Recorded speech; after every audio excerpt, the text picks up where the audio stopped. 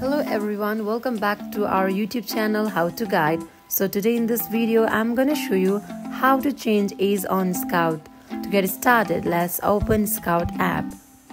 Make sure you have already installed Skout app on your device. Now click on your home bar that is located on top left corner line. It will navigate you to this interface. Here, click on Setting. Now tap on Privacy Policy. It will navigate you to this interface.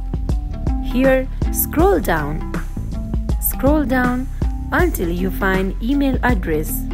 Now tap on email address in order to mail Skout to change your A's.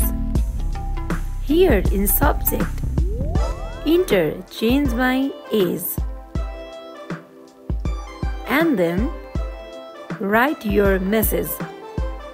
Here you can write, "Hi, I would like to request you to help me change my A's on Skout since I typed it incorrect."